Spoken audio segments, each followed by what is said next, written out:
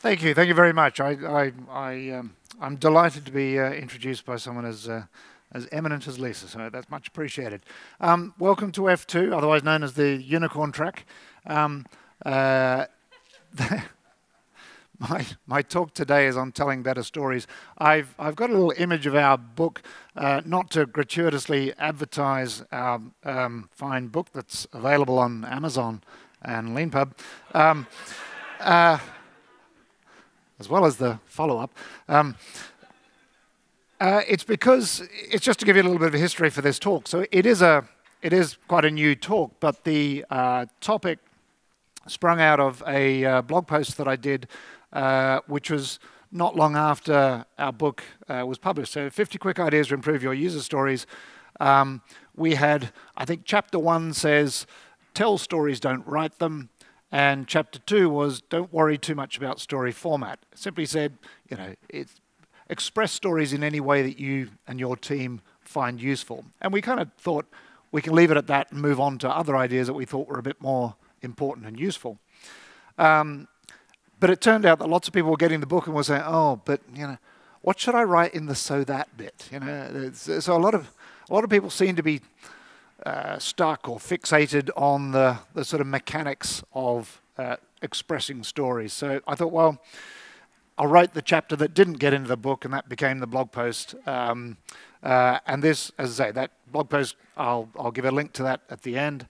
It got a bit of traction, so I thought, well, let's do this as a talk. So similarly, if you're here and you want to sort of share this with your colleagues, it might be easy to just to point them at the blog post because it essentially covers all the material that's in this talk. Okay, enough preamble. It was Agile Cabaret last night. Did anyone come? I'm sorry for that. But let's do a little bit of music trivia. So here we are. The way this works is you're not allowed to shout it out, okay? So I'm going to share with you a song that I think you know, but I'm only going to feed little bits of information to you. And all I want you to do is raise your hand silently. Don't whisper anything, don't say anything. Just raise your hand at the point where you recognize what this song is, okay? And don't be afraid, because I'm not going to pick on anyone, so it's a safe environment to raise your hand. But yes, okay, so let's see how you go. We'll start just with the opening lyrics. Also, you're disqualified if you were here for the sound check. Okay, so that's only about a few percent. Okay, now a few people are starting to, it's clicking with them. Okay, if I give you a bit more. Okay, keep your hands raised, those who do know it. We're at about a third of the room at this point. Maybe a little more than that. Maybe if I give the rest of the lyrics, maybe add a bit of sound. Okay. Get ready for the big head-banging bit. Okay, most people know it now. I like it, so I'm going to let it run for a bit. That'll do. Okay, so that Smells Like Teen Spirit by Nirvana. Arguably the anthem of the grunge era. A song I personally like. I imagine many of you like it too. But if you don't like that song, that's okay, and you'd actually be in reasonably good company. Kurt Cobain sort of found in his short lifetime that this became a bit of an albatross around the band's neck. I think until the release of the album Nevermind, they were a grunge band with a bit of a dedicated local following in Seattle. They had good reputation for their live gigs, but it was a core band of local supporters. Of course, this song came out. MTV pick it up, suddenly it's on heavy rotation. These guys are heard everywhere. They crossed into the mainstream US radio, and hence Kurt's reaction. This quote comes from a live performance they gave not long before Kurt actually took his life, where he said, we have to play this song next, it's in our contract. This is the song that ruined our lives, ruined Seattle, and ruined your lives too. Now, bear in mind, that was 1994. That was just 2 years after this song came out. Wind the clock forward 20 years, this poor man is going to be turning very uncomfortably in his grave.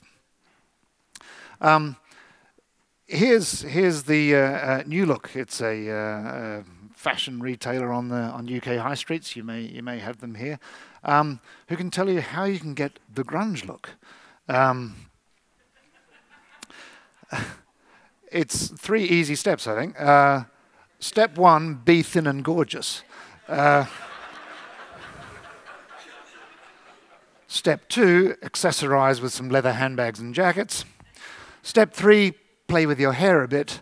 And maybe optionally, to mix it up, go and get a decaf soya latte from Starbucks, because it just shows your deep spiritual connection to Seattle, which is the home of grunge, by the way. And you know, the likeness is quite uncanny, isn't it? I mean, you know, there you go. On top of that, the song itself, a great sort of incredible, you know, original piece of work, still regarded as, you know, one of the finest rock and roll songs ever written, has been so popular that it's seen many versions, many covers, to put it nicely. Bastardizations might be another word. There's a lot of stick on the internet for Miley Cyrus's version, but I can assure you it's not the worst. A little bit of painful research pulled up this list. You know, you should recognize most of those names. I mean, the Muppets, you know. Jesus. You might not recognize the name Paul Anka. Does anyone know Paul Anka? Oh, you do? Okay, well, there you go. Well, I didn't until I saw that rather unfortunate version that he does. Go and find it on the internet, but be warned, you can't unsee that once you've seen it. Well, why tell this story? It's because Kurt Cobain's reaction to this one sort of popular, anthemic, and rather brilliant original idea is a little bit how I feel about something else you hear quite a lot. This is the template that ruined my life and ruined Agile and is ruining your lives too.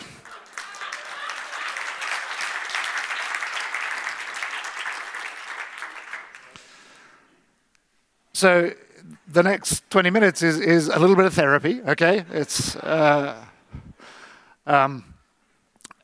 and the whole thing is about trying to help you to overcome this sort of zombie template behavior. If you're taking photographs, there are transitions. You're welcome to take photos, obviously. I do some transitions on my slides. I'll put a little camera icon in the top when the last transition is done, just to help you know when there's a good photo opportunity. So I asked, with the help of Twitter, for some people to volunteer some real examples. Obviously, I have my own, but I thought it'd be more fun if people sent me some of theirs.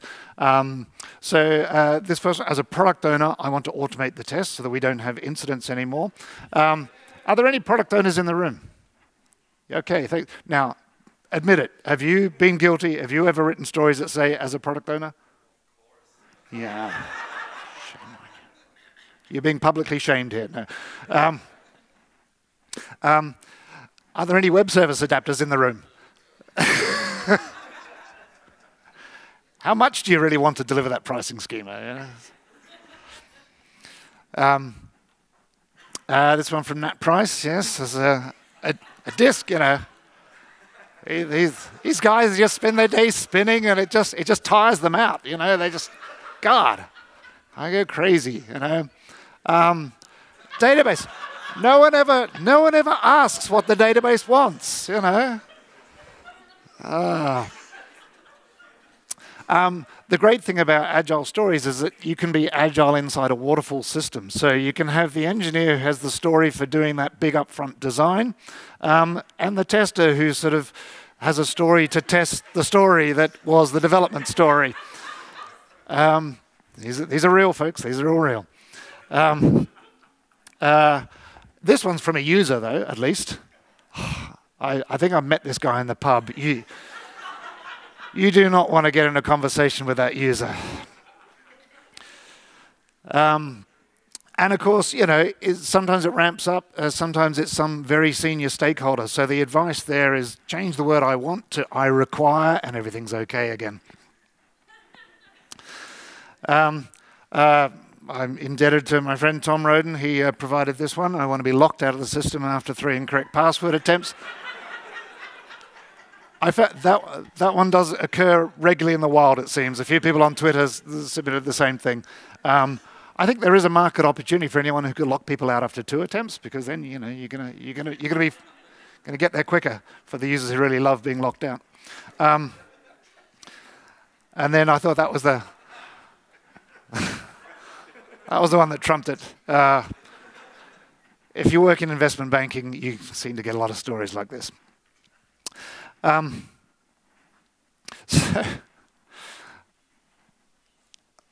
enough of that. I'll try to give you some practical advice of how to avoid that kind of syndrome and still not feel that you have to abandon stories as a mechanism altogether.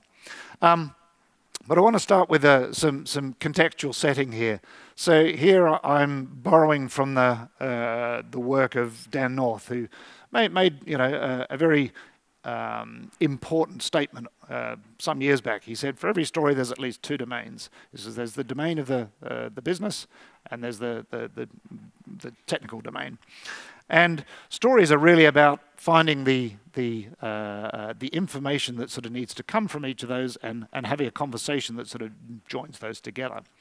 So in our business domain, that's I hesitate to use the word requirement because I don't like it. I think it's a very it's a term with a lot of baggage. But substitute your own version or your own words for this. It might be ideas that we have that we think are going to be impressive in the marketplace. It might be a direct need that's come from a customer. It might be in response to a direct problem that we know exists in our existing software. So there can all sort of be sources of requirements. The important thing is that as far as our stories are concerned, these represent the why and the who of the story. Somebody out there is trying to get a real job done. They have something that motivates them, and our software is almost the thing that's perhaps utilized to do that. But so far, everything in the business domain is outside of that. This is the world of what's beyond our walls.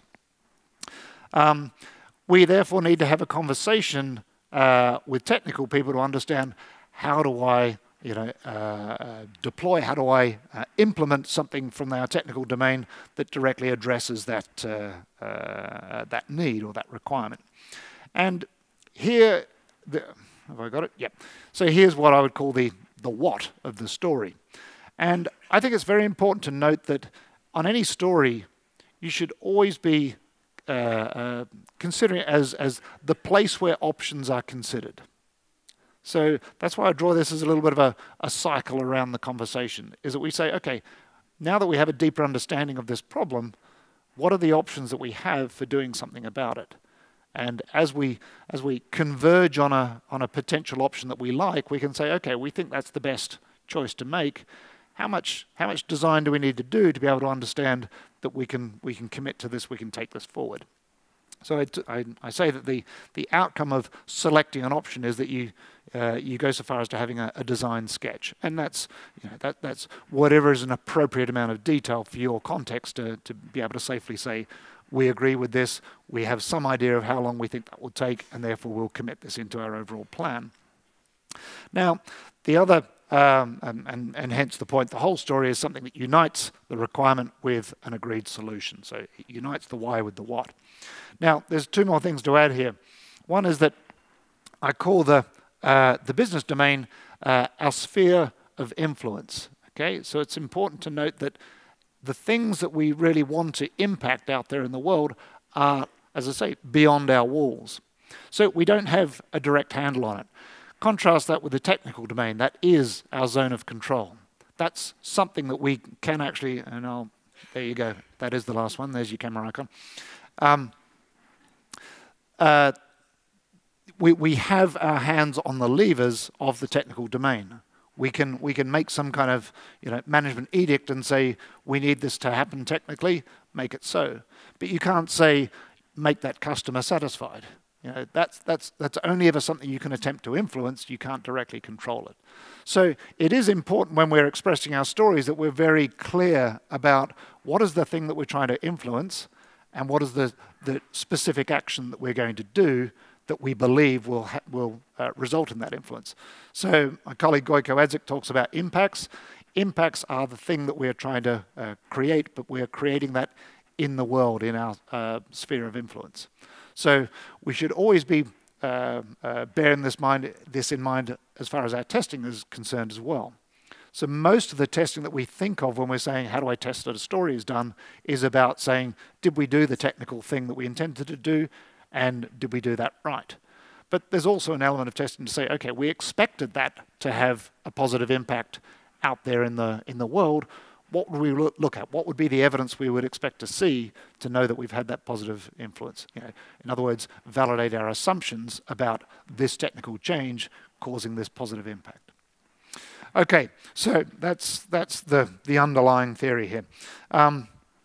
So let's return to the much maligned Conextra template. So, well, what's good about it? Well, yeah, let's start with that. Remember, when this came out, it replaced nothingness. Okay, user stories had been mentioned by Kent Beck in his Extreme Programming Explained book, but there were no real detailed examples of that. And certainly this particular structure first sort of hit the world around 2001. I think it was at the XP conference 2001 when Rachel Davies, who'd been working at Conextra at the time, presented this, and it sort of took off like wildfire at that time. So it was a very good and easy sort of set of training wheels you could bolt onto any Agile team and say, here's a great way to think about user stories that make sure you always address the who, the what, and the why in a nice sort of simple sentence. Fantastic stuff. But, training wheels only get you so far. Or Jeff Patton talks about, if you learn to ski, you're taught the snowplow. Is snowplow best practice? No, you don't see any professional skiers doing a snowplow, but you can be pretty sure that's probably what they started with. And I think we need to recognize that a template of any kind is really like the training wheels. As soon as you're comfortable with what it is you're doing, you can move on. Okay, so we know what the who, what, and why are. What do we not like about this template? Well, firstly, they're in the wrong order. I gave you that preamble about you start with why. A problem exists in the world before we sort of have a solution to fix it. So I would therefore want my story expression to reveal that. I'd rather talk about why there's a problem, who has the problem that we're trying to solve it for, and then say, and this is what we believe will do it. So what are some alternatives to that as I want so that? Well, again, credit where it's due. Other people have seen this problem and have proposed solutions to it. I think Chris Matz is largely credited with being the one who suggested swap the order around by saying in order to, and then describe your problem, describe the why, and then the rest is the same. So in order to achieve some goal, as a trader, I want some feature in the software. So that's probably the easiest hack or the easiest fix. Some people say, well, even in order to is just a little bit too much noise words. So this is arguably the lightest version that I've ever come across. Say, to achieve something, somebody needs a solution. I quite like that. And I tend to keep the first, but what I don't like about the first style is the first-person perspective. So I prefer to be more explicit about the fact that something we expect to have some effect out there in the sphere of influence, and therefore we are going to do something that we have the choice of making. So I say, in order to fix something for somebody out there, we will choose to do something in our software. So it's really, I say this is an explicit separation of influence and control. It's also because often your stories will sound a bit artificial if you're pretending that users really are asking for the stuff that you're going to build. In the vast majority of cases, that probably isn't happening.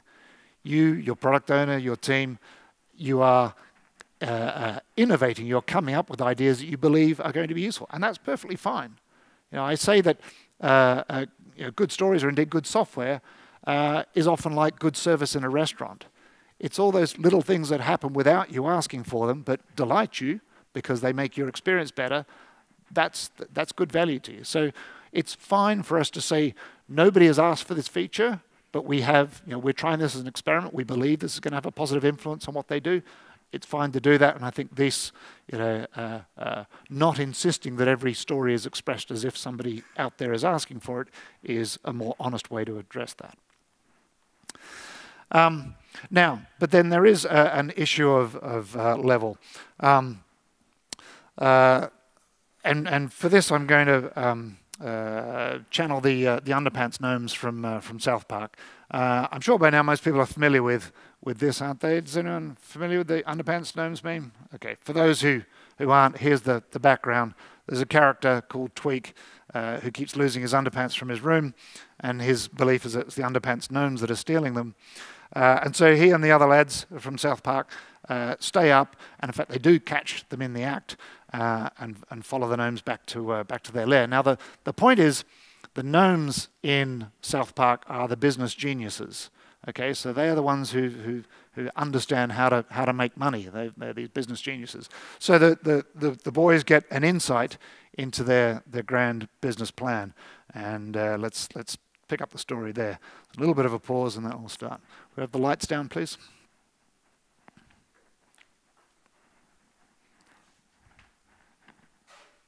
This is where all our work is done. So what are you going to do with all these underpants that you steal? Collecting underpants is just phase 1. Phase 1, collect underpants. So what's phase 2? Hey, what's phase 2? Phase 1, we collect underpants. Yeah, but what about phase 2? Well, phase 3 is profit. Get it? I don't get it. You see, phase 1, collect underpants. Phase 2, phase 3, profit. So if you always wondered how to make minutes, how to make a profit, there we are. So the first problem with the why and what separation is when the level of why is too high. So the analogy there is my what is collecting underpants. So the story might be, as an underpants gnome, I want to collect underpants so that profit. So we know profit is a good business reason. The problem is we've got far too vast a distance between assuming that this weird technical thing like collecting underpants is in fact going to lead to that outcome. But if I'm honest, the more common problem is the other way around, is where instead of there being any difference between the why and the what, those are flattened out. And really the why is just the what. And that would be a story that sounds like, as an underpants gnome, I want to collect underpants so that I have a collection of underpants. So it's, and as I say, this is by far the more common problem that I see in the world. It's where if you've got to sow that at all, it's a very lazy rewording. And the kind of problems that causes is that it means that you're doubling up. You're really saying, the reason why I need that column on the transaction table is because, well, the value is I need a column on the database wants it. So it becomes our solution becomes a foregone conclusion, and it takes away the point of being able to say, well, we should be able to have should be able to negotiate how much of a solution do we need to provide? What are our alternatives? And that's what stories need, is room to be able to provide other options other than our first idea, and to have the team negotiate what is the best one. Okay, I know I'm running close to time, so I'm going to leave you one extra tip here, which is that here's a little extra story hack that that I like to put on, deployed carefully. That is, I don't always add these to stories, but it's proven to be useful in certain contexts. So it's where the complexity of the story is not clear because it's not obvious how this proposed story changes the status quo. Then I will add a phrase saying, in order to fix something for somebody, we will implement some solution, whereas currently we only do X or Y. Okay, so I'm going to give you some examples of that. So let's say we're in a financial trading context. So we might have a story that says, in order to optimize trading while avoiding breaching regulations, for a trader, we'll warn them when their trading volume reaches 80% of their daily trading limit. Now, the question is, okay, we can make sense of that if we're okay with that context, but it's hard to see from that on the surface how much work is involved in that. Because imagine there are these three possible scenarios as to what happens today. So if the current situation today is, well, they keep trading, and then we submit reports, and then the Financial Conduct Authority comes back saying, you breached regulations on this date, and we have to pay a fine. So that's like the worst case, where there is nothing that sort of implements those limits. Or case number two, maybe trading's blocked. It just automatically shuts the trader out when they hit that limit, but they didn't realize. Or maybe it's something much more simple. Maybe we already have limits and warnings, but the limit is so close. Sorry, the warning is so close to the limit that that's not useful. We want to back that off a bit. So three very different sort of amounts of work to do based on what the current situation is, that is only revealed if you make that explicit. So yeah, in the first you might be led to a story that says, okay, well, we need to prevent trading when the daily volume is limit. That would be the main thing to do in that first case, and the warning is almost a nice to have in addition. If we've already got that stop, prevent trading when the limit is hit, but give them a warning, then we'd have a story that says something to the effect of, well, we want, the story is about giving the trader the maximum opportunity to take advantage of, okay, you've only got a certain amount of volume left, so it's about giving them appropriate time to make appropriate trading strategies. There we've got the whereas currently trading is blocked without warning when the limit is reached. And then in the final case, it's probably just a case of changing a simple constant. Then we can express the story as, in order to increase trading opportunities for a trader nearing their trading limit, we'll lower the warning threshold to 80% from 95%. Now notice here, I don't explicitly say whereas currently the limit is 95 because it was simply just to word it that way. So the whole point is, don't, just because I'm saying I don't want you to be a slave to the old structure, don't be a slave to a new one either. Okay, so here's the summary, because we're running out of time. So I suggest start with in order to, and make the phrase you put in there about improving an outcome for somebody out there in the real world. So good things are always saving time, making things safer, making people more confident in what they do, reducing risk. It's always about improving a situation that already exists for somebody. When you're saying the who part, so we're saying we're improving something for somebody, try to be as specific as possible there. Don't keep saying for the user, for the user. Try to put some adjectives in to bring that person to life, because it also helps you think it's probably only a subset or only a particular context in which people get benefit from their story. So let's utilize that phrase to be as accurate about that as possible. When you're putting in the what part, I again like to make sure that phrase always starts with a verb that really captures what is the change from the status quo. So try to think about what's different when we implement this compared to what we do at the moment. Let that be articulated by the first verb in that phrase. And as I say, if it's useful to make that distinction explicit, then add a whereas currently. Okay. And I believe that's me done. Thanks very much.